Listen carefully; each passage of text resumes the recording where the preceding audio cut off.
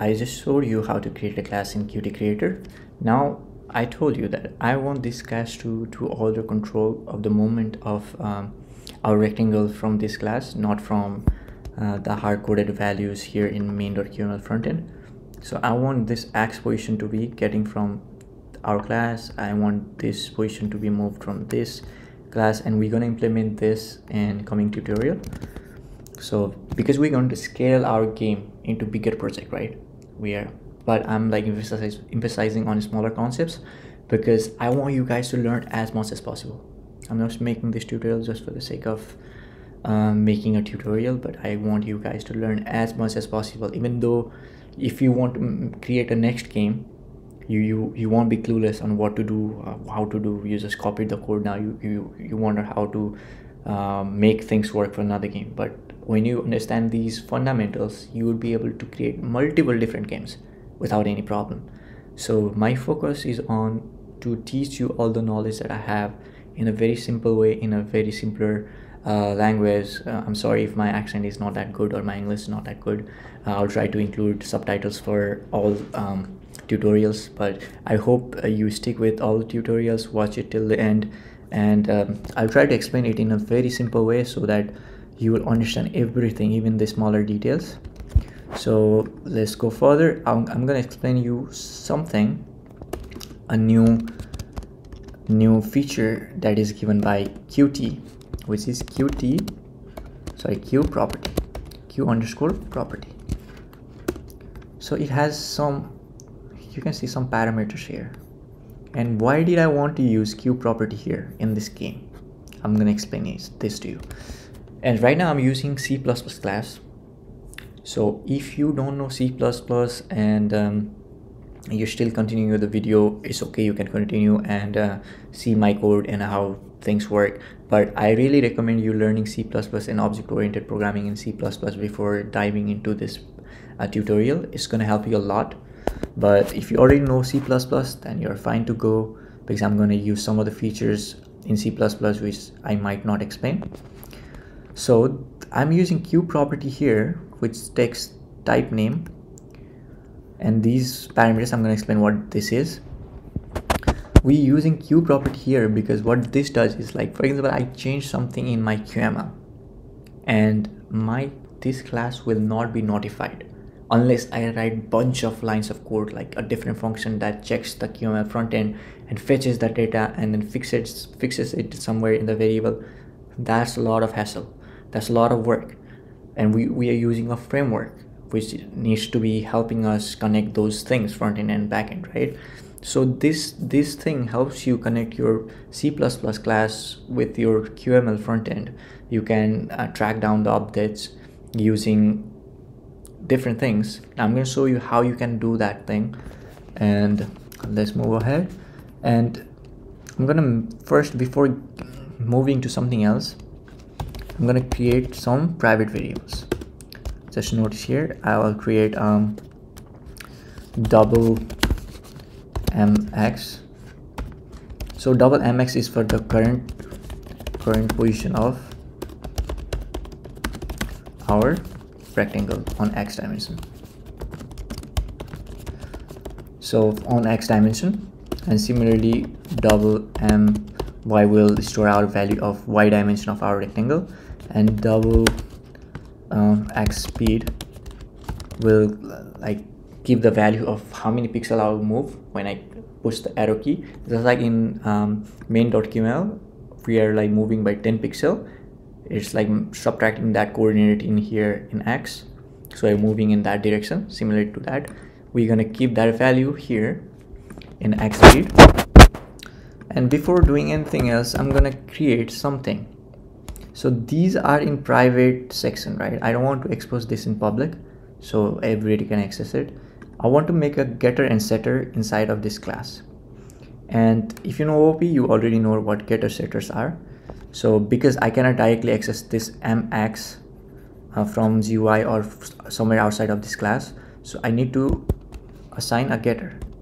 So for getter, what I will do is getter will have a return type double, and the getter function will be x because it gets the value of x in the current position, and it will return what?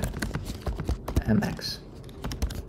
You can see here I'm returning mx value, so whatever value is stored here, you can get that value by using x function.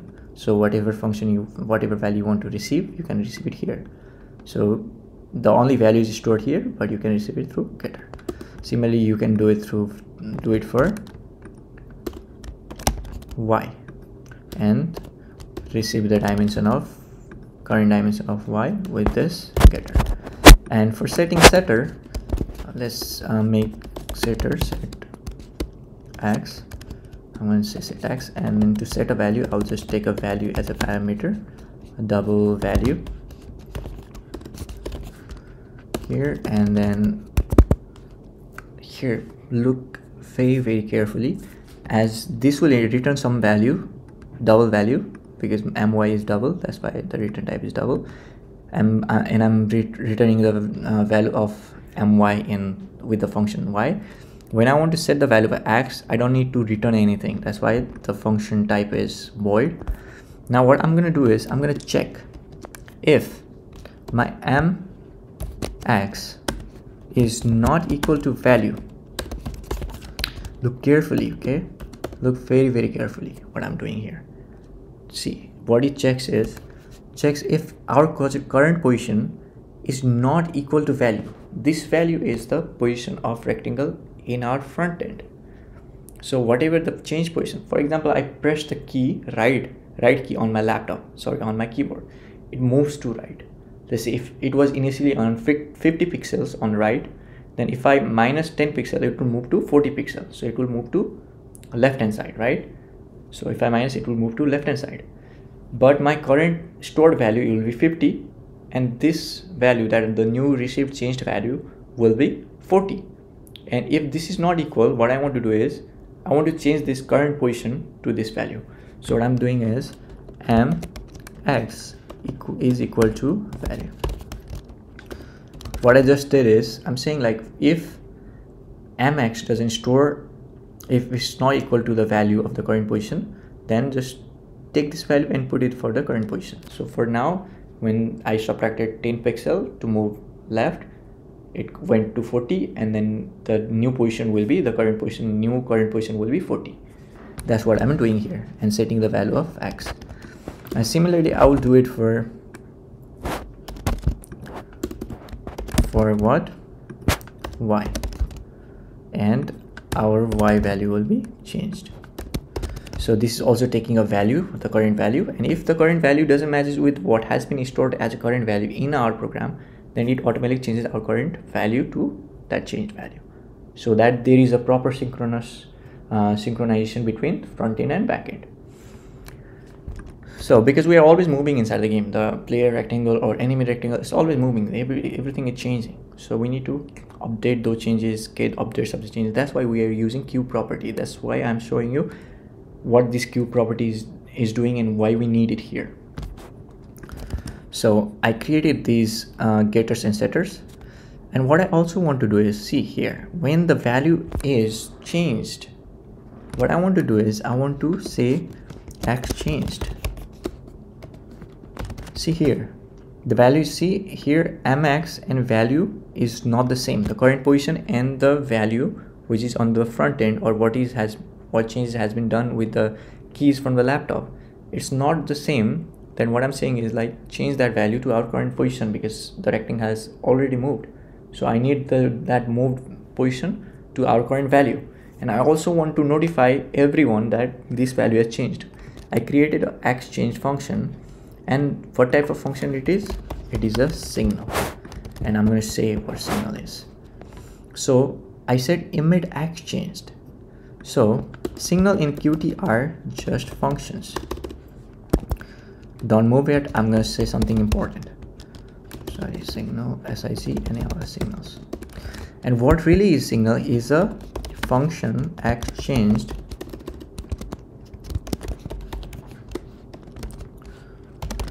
See, what is this doing? This signal doesn't have any definition. Please never write a definition for signals. It doesn't have a definition. This is not a function. It looks like a function. I said function because you can remember it better, but this is a type of, it looks like a function. It is a function though, but it is a signal which doesn't have a definition. That's why it doesn't have a return type. It's always initiated with, sorry, it's always declared with void. See here, void, and x changed. The meaning itself is a signal. It is just there to give you a signal that x has changed. It's just there. Imagine a ringtone in your phone. The purpose of this ringtone is to only notify you that something has happened. The ringtone itself doesn't have any functionality. It doesn't do anything. It doesn't work anything. It just rings, and that's ringtone meant to give a signal. The ringtone purpose is only to give a signal. And whenever ring is there, we get noticed that something happened, right? There is a call coming.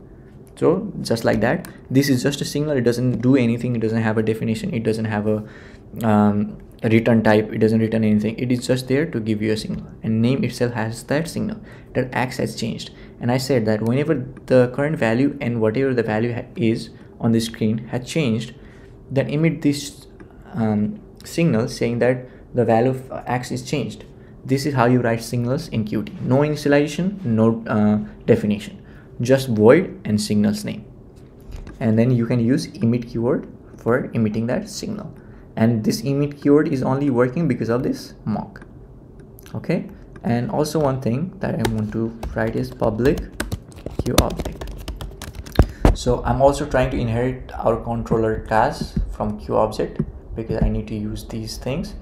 Sometimes it doesn't work because it is an individual class with no inheritance from the QObject, but we need QObject features. This is the main features of Qt, so we need those features here, like emit, QObject, QProperty. These are the features all coming from this QObject class or header, let's say, and then we're inheriting from that to our class. So now we have this signal. Whenever the value doesn't matches, we change the value of current position to whatever the value had changed with that action of our arrow key, and then we said that x has changed. And wherever this value is also not matching, we're gonna emit saying that our y had changed too. And then I'm gonna similarly register my signal y changed. See, now I have two signals saying that if x doesn't matches with the original value, then change the original value to whatever the current value is, and then emit that something has changed. So now you see QProperty here. Now it says it needs a type name. It needs a type name. So our type name would be x here. Here x. I need this value to be changed. I need this value to be updated. So what I'm gonna do is I'm gonna say double x. This is a type name for us, and the setter for this is x itself. Read means reading a value, reading the value. And what is this doing? Getter is, sorry, I said setter, it's a getter. What is this doing? Getting the value, which means reading the value. Read x. And write what? Setter. Write means what? Setting a value, writing a value, setting.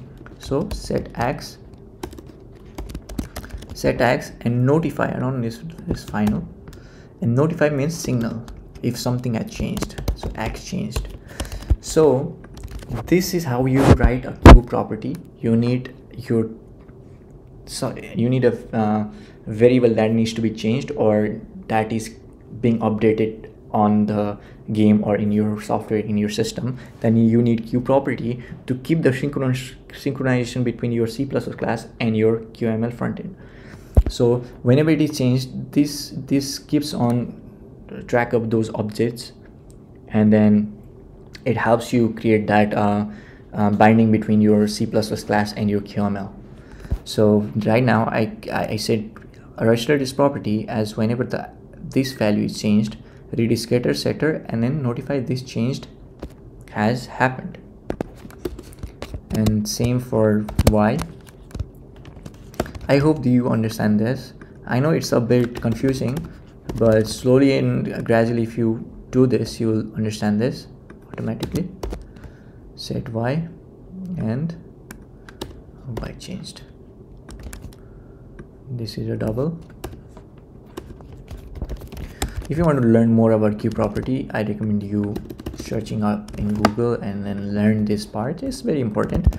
So this is it for this tutorial. I just wanted to share how to use queue property. Now that we used queue property, every update that's going to happen inside our game is being notified to our C++ class without going to fetch that QML, look for those loops, and then keep on checking those values. No, you don't have to keep on doing that.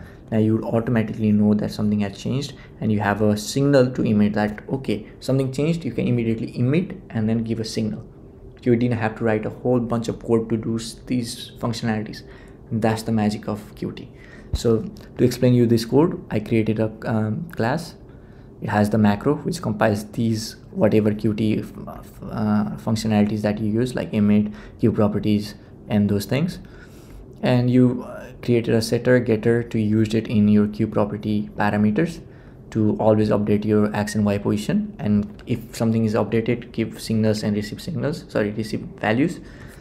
So for that, we simply created a base version of receiving the value of the position of the rectangle, changing the value of the rectangle, and those things.